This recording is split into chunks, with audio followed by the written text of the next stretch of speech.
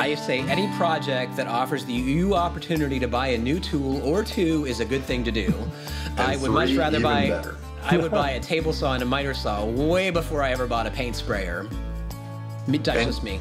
Any project that can be used as a Trojan horse for tool purchase.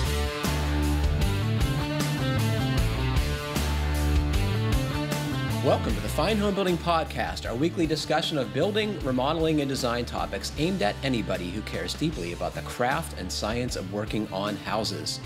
This is Senior Editor Patrick McComb. Today I'm joined by Fine Home Building Editorial Director Andrew Zellner. Hey, Patrick. Production Manager for TDS Custom Construction, Ian Schwant. Morning. And our producer, Jeff Rose. Hi there. You can find previous podcasts and check out the show notes at finehomebuilding.com/podcast. Please email your questions to fhbpodcast@taunton.com. It is great to see you guys. Thanks for being here. Happy to be here. Thanks for having us. So I'm going to start off today. I got a chance to go see Brian Pontalillo's new build, and I was helping him and his brother-in-law his brother-in-law Jack and his friend Philip sheathe the roof on his new build. So he is progressing quite well.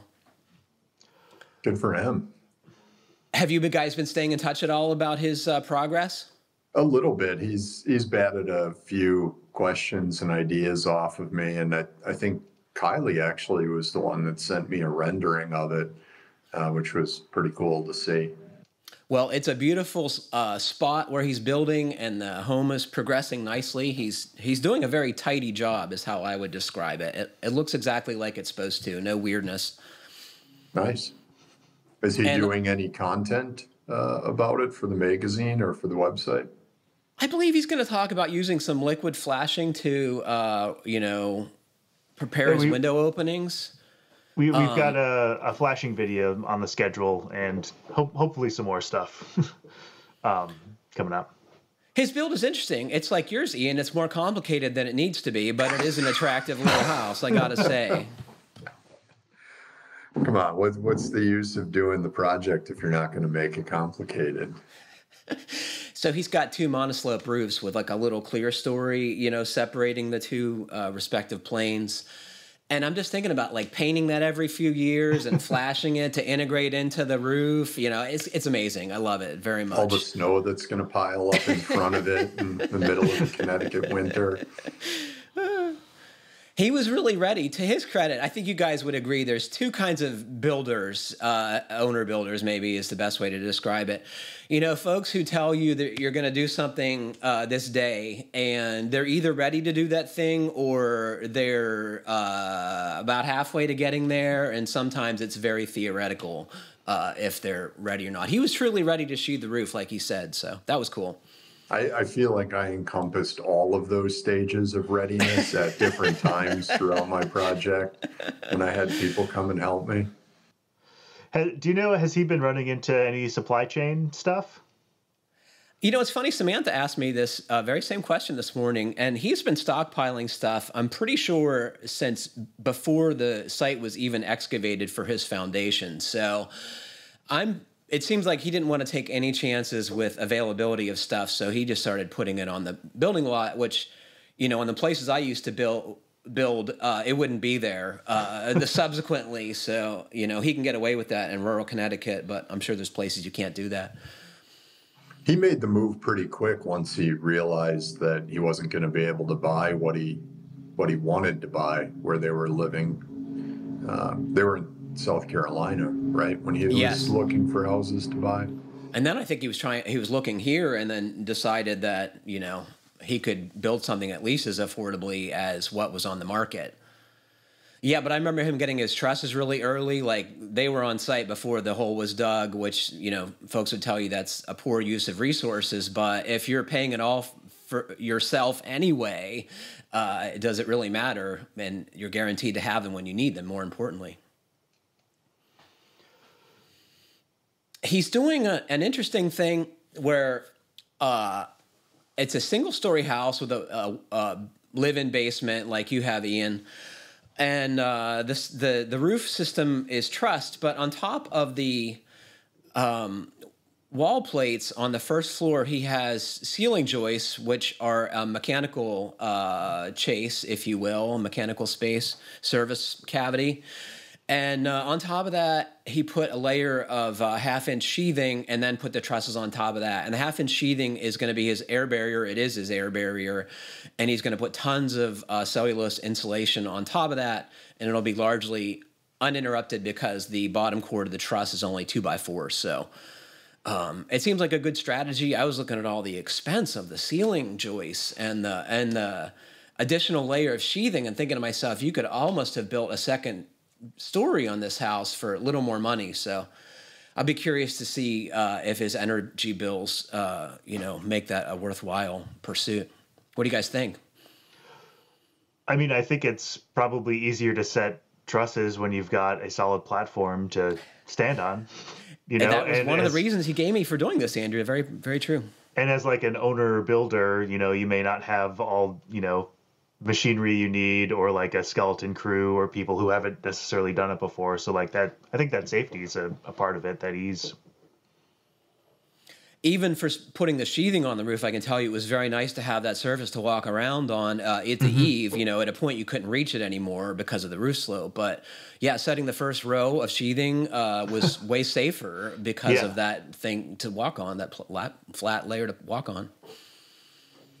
I've seen that done on a couple different projects. I know the one of Ben Bogey and Dan Colbers that I visited, they sheathed the ceiling in, I think it was just regular commodity grade OSB that they used and taped the seams.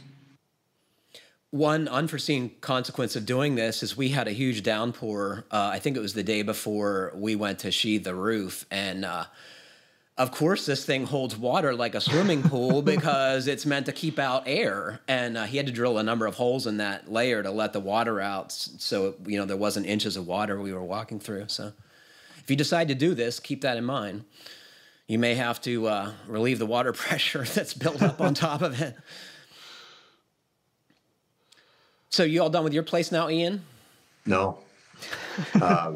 So I was actually at a wedding over the weekend, and it was the oldest son of the guy I apprenticed under when I was in the carpenters union. So I'm old enough now to like have people that I remember as like 5 years Children, old on job sites that are getting married.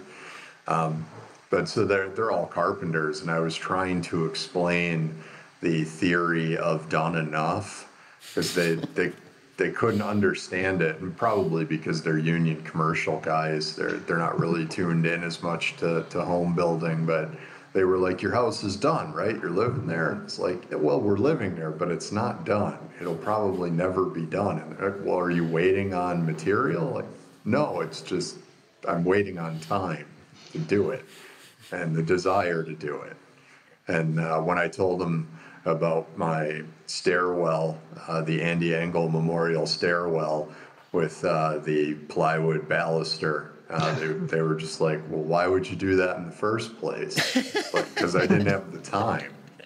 Plywood, it's there in the garage, nail it up. Their context is totally different because there's enough money to finish their job and time, right, yeah. and then it is done, right? Yeah, finally they were just like, so it's like the cobbler whose children have no shoes. I was like, exactly, it's just like that. I would say they have cheap shoes or cheap shoes, damaged shoes or whatever. No, we got a big project done with our fancy dog run.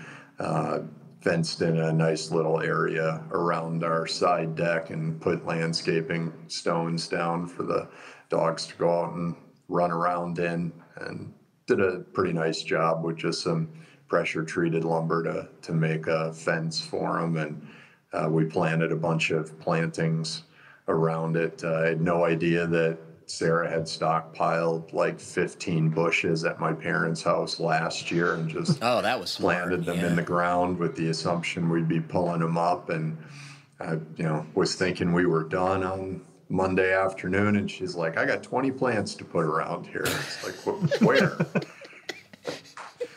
So no, it looks nice. It's at every place we've lived, it's just always been like snow fence or just some rickety makeshift dog run area. So it's pretty cool to have a nicely built one that matches the house.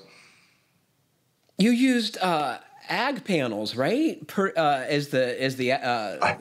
Right? I used wire fencing. I used a roll of like hog fencing for it. Yeah, Yeah, it and looks just great. stapled it to the. Yeah, no, I'm pretty happy with it. So did you use old school fence staples like you nailed to a split rail fence? I found driving those to be an interesting experience. No, I hate doing that. So I went and got galvanized staples for one of the staple guns that we've got sitting around. And you had to really do it with intent to make sure that you hit the staple on the wire. The wire was much thicker gauge than I remembered it being when I found the roll a couple months ago and thought of this for a use for it. Well, what's coming up? Have you decided what's next? I got to finish the garage. I had to finish insulating and drywalling it. That was supposed to be my fall project, but then I got COVID and never got the steam back up to work on it again in February when I was starting to feel better. So I think that'll be a fun project because the quality of life improvement will be huge. Yeah.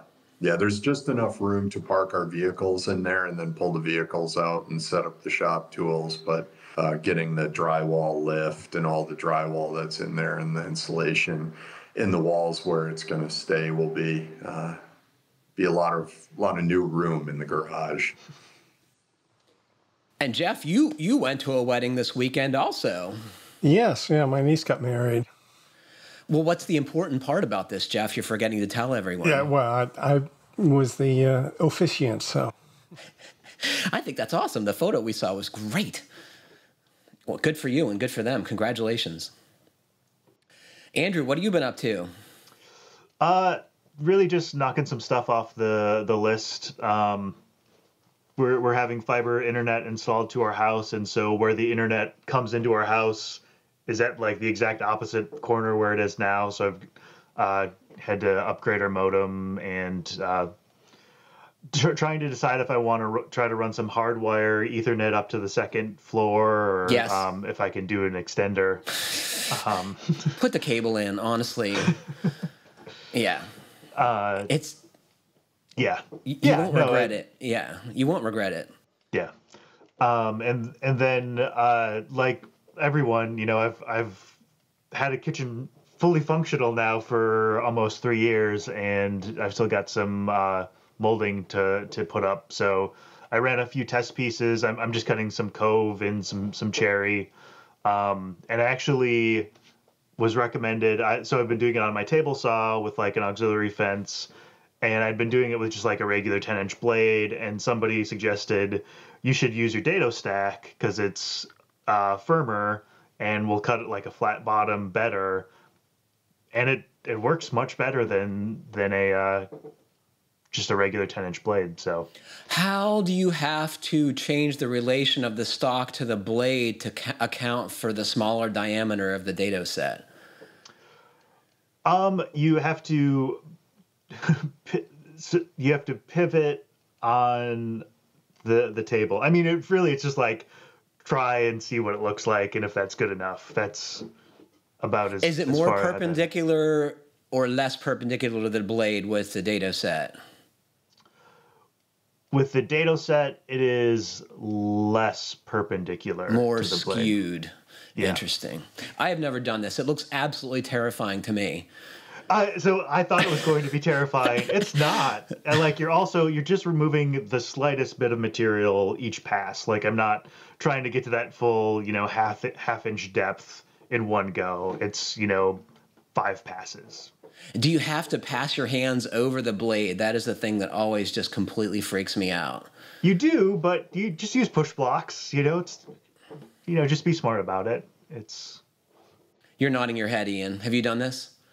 Oh, plenty of times. You can do some pretty cool stuff with it, especially when you start skewing the blade on an angle. You can start to do oblique and different shaped curves. But we were doing it on a 7.5 or 16-inch Invicta table saw when we were doing it at mine and Alan's shop, which that was. So what is the feet per second that'll fling a piece of stock, that machine? So that one, I had it across the like 20 plus foot shop, and I did throw a board through the door, through the glass door at the end of the shop one time. And people ask why I'm scared of this. Like a gun. Yeah, that was a scary saw. Have you done this, Jeff? Do some cool stuff. No, I haven't. No. Yeah. Does it scare you? I mean, does it seem like a reasonable thing to do to you? I would have to really think about that. Andrew, have you ever seen the video of, I think it's Mario Rodriguez doing the Windsor seat scoop on the table saw? Kind of the same sort of operation. Yeah, that's actually a popular woodworking video, and the setup for it and like how repeatable it is once you build the jig was just like mind blowing. And like the order of operations, it's like once you dial it in, you could cut, I don't know, a dozen chair seats an hour or something. It was pretty incredible. Yeah, when you first see it, though, it's like the cove molding thing where you're like, there's no way anyone does this ever. And then, yeah. You can imagine if the Windsor chair makers would have had access to a table saw, they would have not been using a scoop to make the bottom of their seats, right? Yeah. There's no way. But we really got off into a different Taunton product there. I think we're muscling in on their action if they listen to this podcast. I don't think anyone who listens to this podcast is going to contemplate making a Windsor chair seat on a table saw. I'm just guessing, though. I don't know. I think you'd be surprised about some of our listeners. Oh, please let me know, folks, if you or me. I want to hear. I do. I bet Barbara's made a Windsor chair before.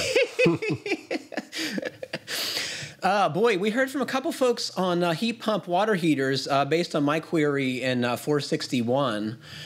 Hey, podcast crew, in response to your request for water heating feedback in episode 461, I want to report that I'm very happy with my Rheem 80-gallon heat pump water heater that I installed 3 years ago for my family of 7.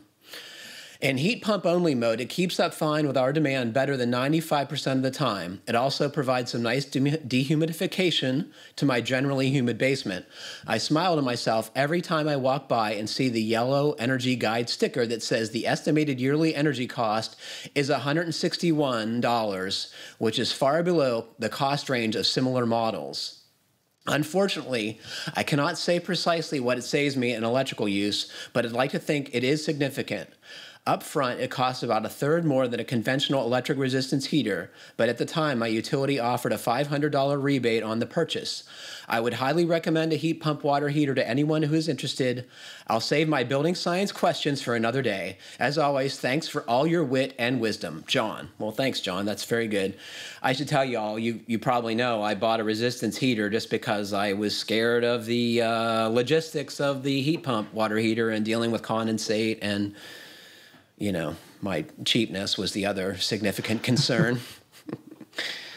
I did a little bit more reading about heat pump water heaters. I want to say Allison Bales had an article on GBA, like a 1-year update article.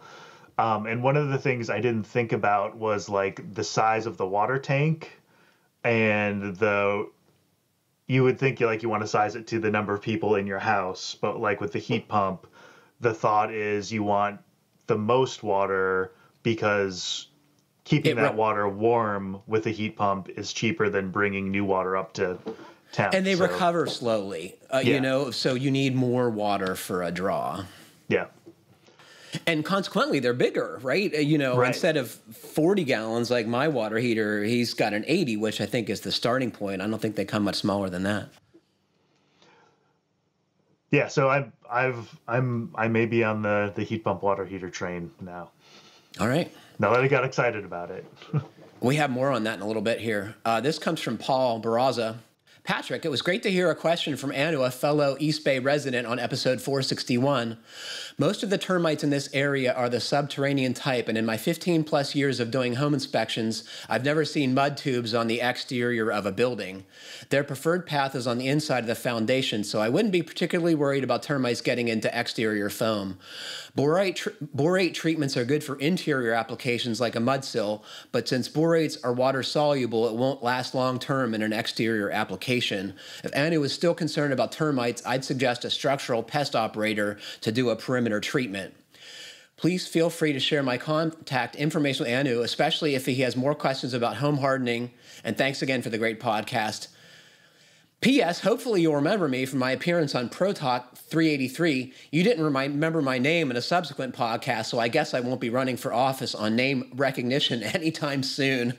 It comes to the territory when you have a hard-to-pronounce last name. Paul, my anomia is a disability. Please don't take offense. I apologize. I don't remember anyone's name often, so... It's good to have feedback from folks who actually have experience with the subjects that we pontificate on.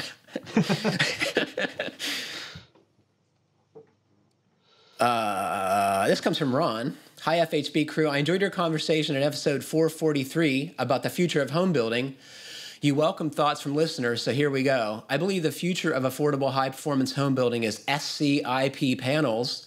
With this system, the walls and roof are constructed with a panel containing an EPS foam center and a thick wire mesh on both sides. Welded diagonals through the foam create a strong, lightweight truss system. 2 inches of concrete are sprayed on the inside and outside walls, creating an I-beam type structure. The system has the following advantages. It's extremely resilient to wildfire, hurricanes, earthquakes, and flooding. There's no wood, so rot, mold, and water damage problems are eliminated. Moisture barriers, siding, and sheetrock are eliminated with the use of concrete. Insulation and airtightness are inherent in the system. The thermal mass is insulated on the inside of the building. It has a very quiet interior. The EPS foam thicknesses can range from 4 to 8 inches to cover different climates. It has ICC code approval. The lightweight panels are easy to transport over long distances, and there's no large equipment needed for construction. I'm in the planning phase of a 1,200 square foot wildfire rebuilt house. Not counting labor, the panels cost around $30,000. Concrete for the walls and roof is around $9,000. After the foundation, it should take 3 people under 4 weeks to stand the walls and roof, cut openings for windows and doors, and spray and smooth the concrete. We all know that ancient change is difficult for home building. Do you think this system will be used more in the future? Thanks, Ron. Here are a few links. Well, who wants to go first? Are we going to see this in the future? No. No? Why not, Ian? I think you will in like wildfire areas, but the one thing that is missing on that list is resilience to the changes that Andrew and I and UC in Connecticut in zones 5, 6, and 7 on the humid end, where you have humid summers followed by extremely cold winters. I think that from watching the videos and just thinking about different building applications like this, it's going to be incredibly hard to flash it for areas where water can penetrate into that assembly and then freeze and start to blow the concrete apart. Interesting. I'm also not totally sold that people are going to want that concrete finish on the inside, because once you do that, how do you do any electrical or other mechanicals in your exterior wall? So I see the limiting factor on the mechanical end being pretty difficult for areas where you have to condition the house in 2 separate ways. Really cool for wildfire areas and your southeast dry, hot climate. Southwest, I think you mean. Sorry, yeah, southwest, but not southeast with the hot, humid. Yeah. Jeff, Andrew, thoughts? I mean, I'd like to think we're still centuries away from having to live in concrete bunkers, you know. But you know, the other thing I think about is for a building to sort of stand the test of time, it's like resilience in the short term, but the ability to be repaired and repurposed in the long term. And anytime you get, foam sheathed in anything, it gets tricky. Jeff, you got thoughts? Just a lot of carbon built into that system, Yeah, too. I was thinking embodied energy and carbon is not where this is going. I'd also question the cost in it at $30,000 for the wall panels for a 1,200 square foot house, and then adding concrete and adding labor into it. He's going to be over what I built my similarly sized ground floor footprint wood framed house for. Plus, to Andrew's point, the rebuild work on factor. It's way more challenging, right? And my understanding, and I don't know a lot about it, is like sprayed concrete is a very specialized subtrade, and it can be very difficult to find people in certain parts of the country where that is a thing. Right? This question did lead me to think about something else that I'd like to throw out to the listeners as a scavenger hunt, as I haven't been able to find any data on this yet, would be population data per IECC climate zone. So, how many people actually live in climate zone 6, how many people live in climate zone 5, and I think that would start to drive where the changes in home building need to be. Because if you're coming up with all of these systems that work great in, a climate zone 2 or 3 on the dry end, they may not pertain to large portions of U.S. population. It is so coincidental you would bring that up, Ian, because I was turned on to a YouTube presenter who I really found interesting, and his handle is Geography King, and he uses maps to show comparisons of things. And one of the things he showed that was super interesting to me yesterday was population density in respective states. And of course, different states have overwhelming differences in population density. But even within those states, the difference between rural and urban areas is very stark. And I think it would be a good way to determine what you're curious about, because you could actually see county by county where folks live in the respective climate zones, and you could probably figure it out. But the closest thing I found was some data that someone had put together showing the amount of population whose climate zone changed when the IECC redid their zones. Like where I'm at, we're now, I think, zone 5B or something like that. It got warmer, I can guess? It got warmer, yeah. So when the Wisconsin had the highest percentage of population that changed climate zones in the U.S., which I was pretty surprised by, because we were all in zone 6, and now the bulk of the state population in the southern half is in zone 5B or something like that. Can I guess you boosted your mini split cooling capacity by a half a ton or whatever to account for that climate zone change? Not me, but it's still interesting though. The population data from one area to another, I think, can help drive where innovation needs to be in the home building industry. Well, it helps prioritize it maybe a little bit, because it's such a huge problem, and solutions are different based on your climate. Right. I'm going to say climate zone 4 somewhat arbitrarily, because it's in the middle, and if you look at the map, it hits a huge chunk of population. You guys are just letting me stand on that? Great. I'll just move on. I was going to guess 5, because I think that Chicago and New York City and Detroit and a lot of the Rust Belt metro areas are in 5. And I think that Ohio is totally in 5. Maybe the southern part of it might be in 4. But that's a pretty significant chunk of population in climate zone 5. I'll get our analytics person on it for you. Yeah, cool. I'm sure there's got to be somebody that's into that listens to this and maybe has some data. Nick had further thoughts on my water heater dilemma. Patrick, I wanted to take a moment to share my water heater replacement experience with you and the team. My home had an electric water heater when we moved in, and last March it started leaking from the base. It's not a surprise as we have hard wall water and there isn't a filtering system set up before we took ownership. When looking for a replacement unit, I made sure to do as much research as I could, looking at the current electric and heat pump units.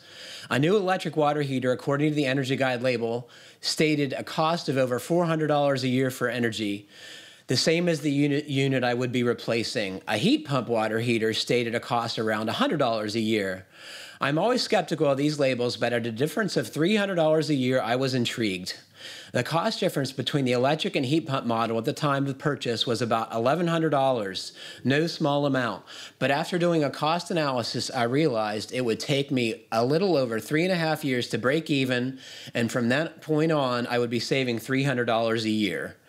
Even if the energy savings were only half the stated amount, I would still break even before the warranty on the new heat pump water heater was expired.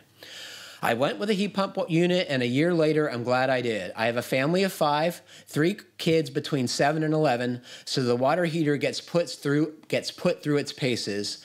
After that first year, the energy usage was almost dead on. The unit has a panel that connects to my phone for monitoring and stats, so I was able to verify that my usage was within 61 kilowatt hours of the energy label. That is 61 kilowatt hours less than the estimated usage. I would do it again in a heartbeat. Some additional notes. I was very intrigued by the Marathon water heater, as were you, due to the amount of insulation, but with the energy usage cost was the same as a standard electric unit, and with my family, it wasn't likely that the water would be in storage for too long. That unit was also installed in my unfinished basement, where I also have a dehumidifier, so that was a plus. I initially was concerned about how the unit would do in the winter, as the basement is only passively heated by a wood furnace, but I didn't have any issues with it working in a cooler environment.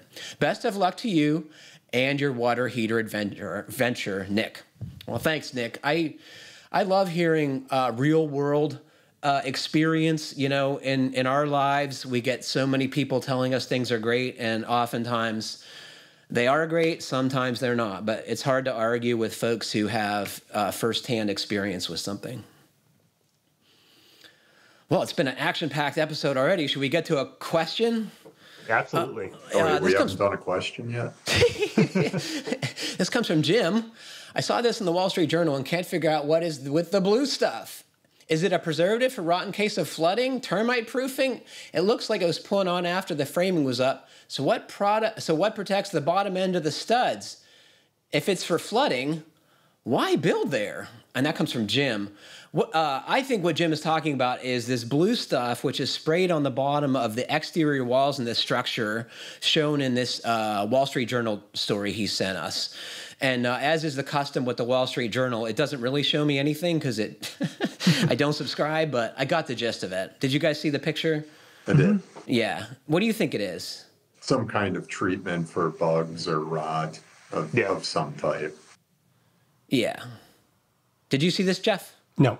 We should tell folks that I didn't invite Jeff to the party today. Yeah. Jeff was a late addition. Mm-hmm. Oh, my goodness. We were all waiting for the producer to let us know when to show up, and it just never came. Thanks for coming, Jeff. Thanks for inviting me. I'm pretty sure this is dye for a termiticide, or a borate treatment.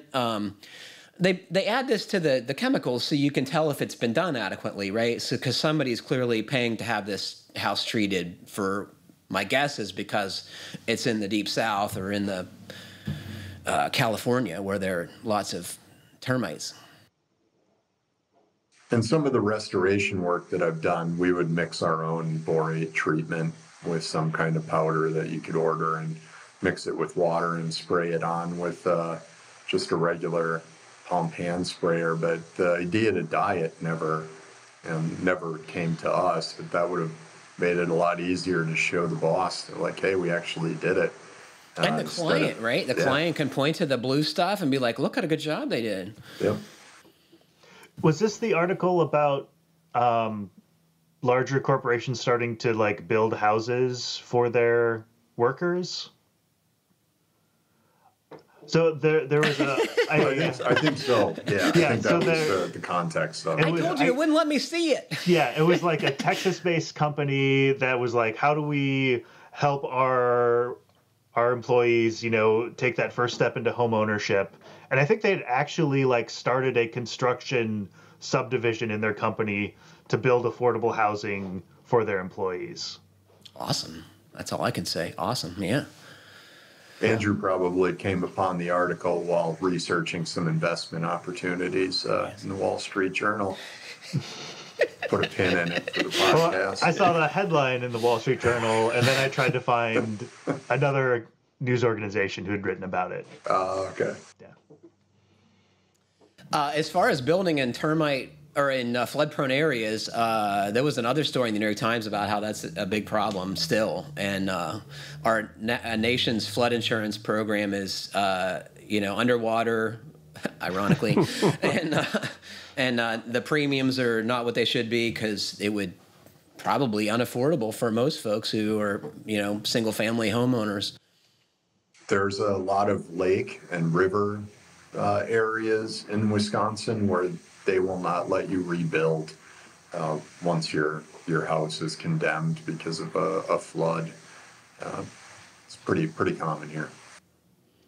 My guess is those are folks who probably have the least flexibility with moving and changing their situation. Yeah. Yeah, it's not like somebody's third or fourth home that's going to get condemned. This comes from Will in Texas. Hey, podcast team, big fan of the show. I wrote in not too long ago, and your response was so very helpful, I figured I would do it again. I live in a 1959 ranch style down in Fort Worth, Texas. The house was originally built without any soffit, so the rafters have been exposed since the house was built. There have been many attempts to paint them over the years, but none seem to be very good attempts. I imagine that's because it is so labor-intensive / time-consuming to paint 3 sides of a rafter and all of the decking that is exposed between each one of them. Anywho, I decided to shoot from the hip and just go for a solution that seemed all right to me. Last summer, I started adding my own take on a soffit job. I bought a table saw and a compound miter saw and started nailing up 1/4-inch plywood. I painted it with some paint and tried to do a very good about caulking the edges. It has done pretty well over the last year. Before I admit to my first embarrassing mistake, I will say I only got about 10 to 12 feet done near my back porch. My mistake is I didn't vent it at all. Well, I assume this is a mistake since the house was built in 1959 without the intention of ever having soffit. The attic has been pretty well sealed. So here are my questions. 1, do I need to vent? If so, how often? I have seen little round vents on Amazon in 40 packs. This seems like quite a lot, so I am just not sure how many feet I need between each one of these little vents. Does it matter that the things are pretty much sealed between each rafter since the house was never designed to have soffit venting? Is 1/4-inch plywood the correct approach? I really appreciate y'all's help, and I look forward to your insightful response. Much obliged, Will in Texas. Anyone? What do you think, Patrick? I think this is the perfect solution. Why not? Just cover up the exposed rafter tails if you don't want to paint them, and I totally get why you wouldn't. And as far as venting them, why worry about it? It was never vented assembly in the first place. The rafter ends were blocked off because otherwise critters would have went right into the attic. What do you guys think? I completely agree. Yeah. Andrew? I was going to say painting 3 sides and in between seems like a great job for a paint sprayer. And I've always wanted to learn to use one, like one of the masters. So that may have been what I had done before buying a table saw and a compound miter saw. But it seems like a good solution. I'm going to just offer a little feedback on your solution. I say any project that offers you opportunity to buy a new tool or 2 is a good thing to do. I would much rather I would buy a table saw and a miter saw way before I ever bought a paint sprayer. That's just me. Yeah. Any project that can be used as a Trojan horse for tool purchase is a project worth at least starting. Don't have to finish it. Definitely start the project. Start Jeff? it and then abandon it, but buy the tools. Yeah. Jeff, what do you think about this approach? Yeah, no, I think that's definitely the way to go, is to just close in that soffit. Oh my God, it's unanimous. It never happens. Will, I think you can have confidence that you are doing the right thing. And don't Until be afraid to buy until we an hear air from a dozen compressor. people that says we're all crazy. Ryan writes, good evening. Our home just turned 6 years old, and we are located in Zone 2, Houston, Texas, with year-round humidity.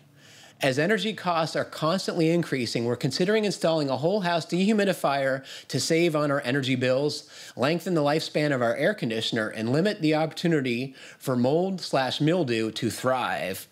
We have a 1.5-story house with a dedicated 1.5-ton, 14-seer air conditioner for the upstairs 400 square feet playroom, 400 square playroom, and another 3.5-ton, 14-seer unit for the downstairs, which is 2,800 square feet and includes 3 bedrooms.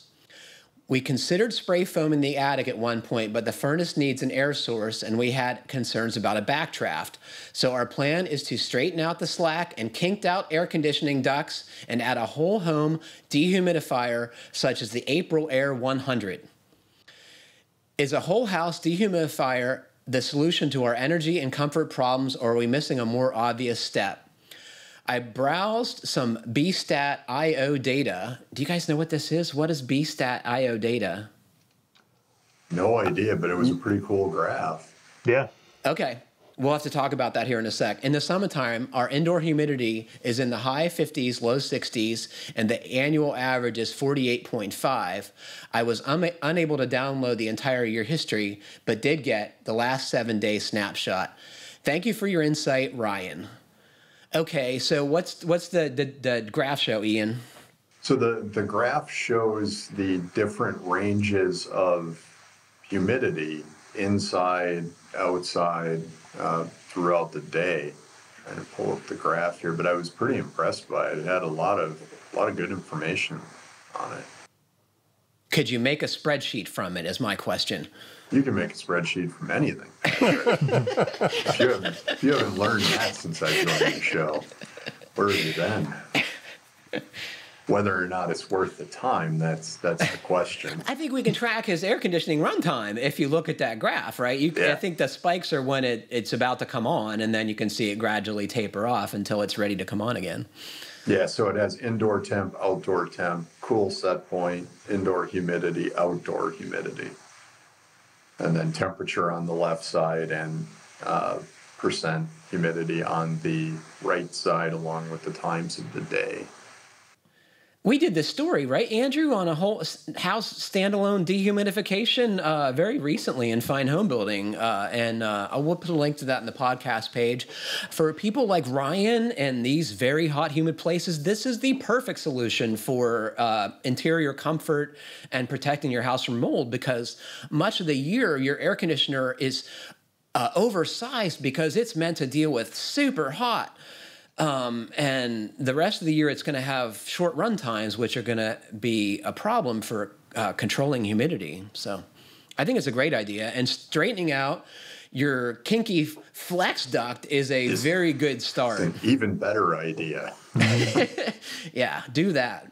No matter what you do that. That's such an easy DIY. Anybody can do it. Activity, too, is replacing or straightening out some of that duct that inevitably just gets thrown into an attic space. If I were going to do this in your climate, Ryan, I would do it very early in the morning or wait till winter, though, because it can be very dangerous in attics in the summertime, even in relatively mild climates, right? Yeah, without any moving air, you can get overcome by that heat very fast. Yeah, it's dangerous. It's, one of the things that comes to my Fine Homebuilding inbox is OSHA tails, right? OSHA quick takes, they call it. And, every summer folks die in attics working on air conditioning systems or duct work. It's I think it's most often electricians and HVAC techs who get up there and get in serious trouble. At least take your phone up there. Oh my goodness, that's a must. Or one of those like sharper image things that you put around your neck, and it's like a personal cooling system, like you get at the airport at some weird little kiosk. I would totally, make fun of that, but it's probably a good idea in that situation, right? Oh my goodness, we have another question to go and limited time. Here we go. So this comes from Jonathan, our friend from Silver Spring, Maryland. Greetings. A few years ago, my local civic association tried to start a tool library where members could borrow power tools for free. Unlike a big box store, it would be hyper-local and free, and maybe even come with some help. The thinking was that many homeowners don't want to invest the money in a tool they may only need once or twice. We polled the membership and came up with a list of most wanted tools. It included some basic stuff and heavier duty tools like a hammer drill, chainsaw, and stump grinder. That's the best one. What could possibly go wrong? I was already planning which pesky stump to remove first when the issue of insurance came up. No company was willing to insure the Civic Association Board for liability. We were told that waivers don't stop people from suing and may stop them from winning. Insurance companies still have to spend money to defend these cases. We tried going through an insurance broker. It didn't go so well. He was aghast we would consider loaning dangerous tools to strangers. The whole idea quickly fell apart. Meanwhile, the stumps remain. Our civic association is not an HOA. Membership is optional, and we can't tell anybody what their mailboxes should look like. It's best that way. P.S. Tool Tribe doesn't have a presence here, last I checked. Jonathan, Silver Spring, Maryland. Oh, what a fantastic idea. What do you guys think? It's a great idea, but I think he's got to campaign for tort reform on the local level first before he gets into it, which that's probably a taller order than renting a stump grinder to your neighbor. I couldn't help but think that the workaround here is nobody owns the tools, nobody controls the lending of the tools, right?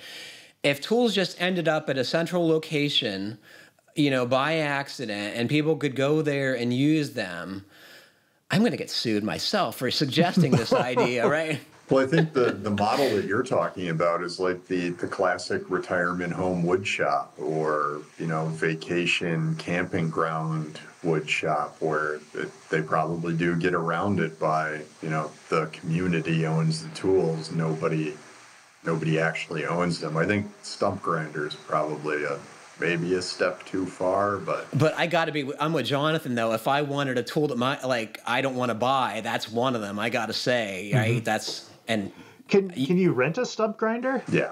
Isn't that amazing? I think the way to go with the stump grinder would just be to organize stump grinding day, and then somebody goes and rents it, and you have that's a good everybody idea. out there grinding stumps. But I think for power tools, what you said, Patrick, is a good workaround. So in the Twin Cities, we have the Minnesota Tool Library, and there's one in Minneapolis, one in St. Paul. You pay, it's like $20 a month, and you can check out a handful of tools at a time, and they do classes, but everything from garden tools to portable table saw, miter saw, drills. Are you a member of this, Andrew?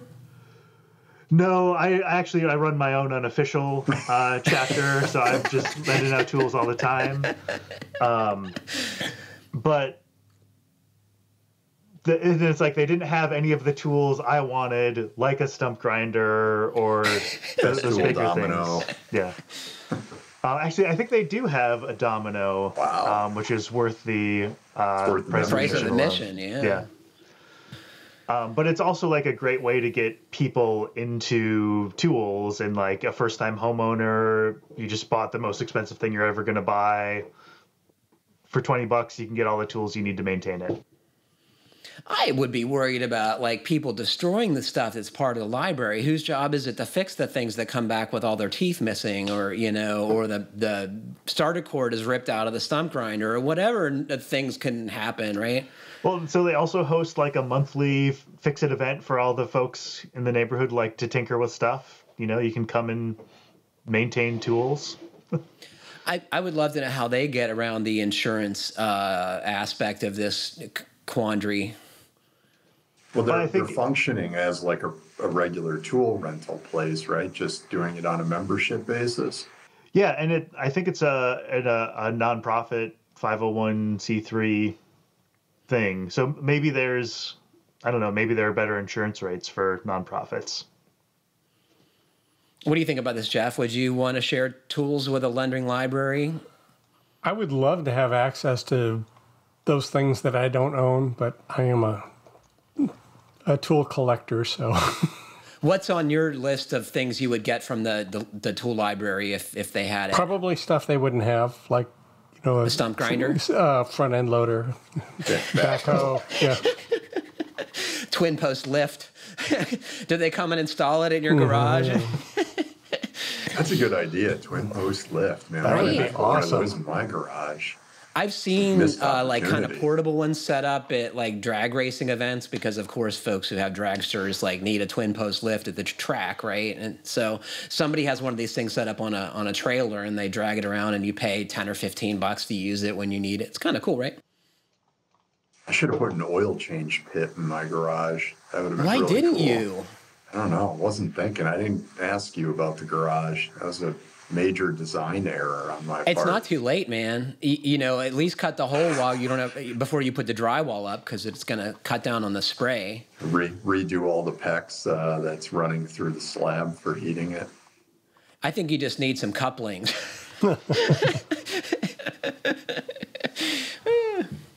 Oh my goodness. So this came over the transom and I thought I would share it with you guys. You might be surprised to learn that the New York Times had a story about occasionally the homes featured in cable television home improvement shows have some problems after they're completed, and some of the people who have worked with these production companies are unsatisfied with the quality of construction or some of the defects. So the first thing I thought to do when I learned about this was to go in and tell Carol about it. And I was like, you might be surprised to learn that some of these homes have problems. And she's like, was this from the no shit Sherlock news feed?